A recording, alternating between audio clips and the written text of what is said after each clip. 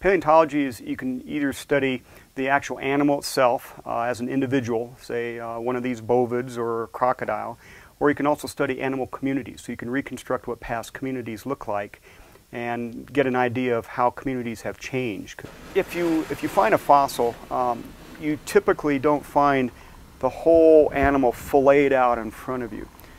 Typically what you're getting is a fragment, maybe a full skull, but maybe a fragment. So we found new species, and the only way you really know that is with a comparative collection.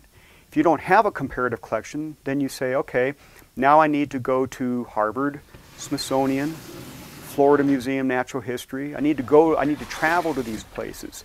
That means I can do it, but my students can't. Well, if we have it here, I can look at it here, my students can look at it here. So like a library, it's good to have your own complete comparative collection. I've been here 22 years now. We've built up one of the leading crocodilian collections for North America. So for lizards, snakes, we have probably one of the top in the country. In fact, there's no question we have one of the top in the country. We constantly are getting people requesting to borrow specimens. For mammals of the Southwest, pretty darn good.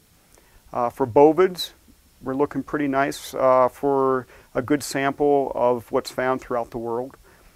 For mollusks, the snails and clams of the arid Southwest, we definitely have the tops. Well, the neat thing about Terapa Mexico, it's a fossil site that's only about 120 miles south of the Arizona border, south of Agua Prieta. And there's literally hundreds of thousands of bones being exposed. And the best way to look at those as researchers is to take students down. I like to explain what we're doing here at NAU as living research. No, the students are in a real-life scenario. Living research, you're actually in the bones. You're in the sediments. We're camping out on the edge of this little Opata Indian village community called San Clemente de Terapa. And not only do the students get to experience the fossils, they get to experience the culture. They'll get an area, they may be just looking on their hands and knees looking for micro animals. And not everything's going to be as large as this crocodile. We're going to find frogs, we're going to find leg bones of very small bats and things. So there's a micro level. And so they might be on their hands and knees all day long, scooting around looking for bones.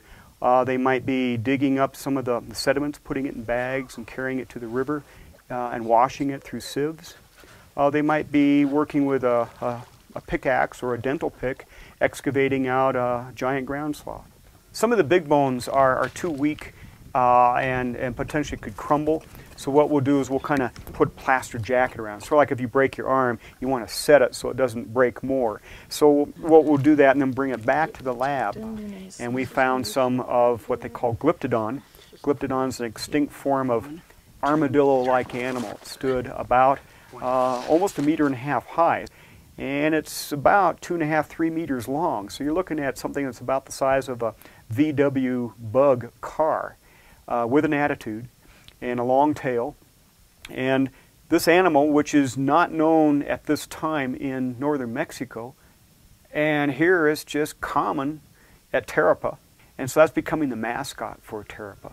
I think NAU does a superb job, in many ways a unique job of pulling in research for each professor, pulling it into a classroom atmosphere for the undergraduate and graduate. So NAU does a lot of undergraduate research, and I think that's a real plus for us. I think we don't realize how unusual our institution is in that sense.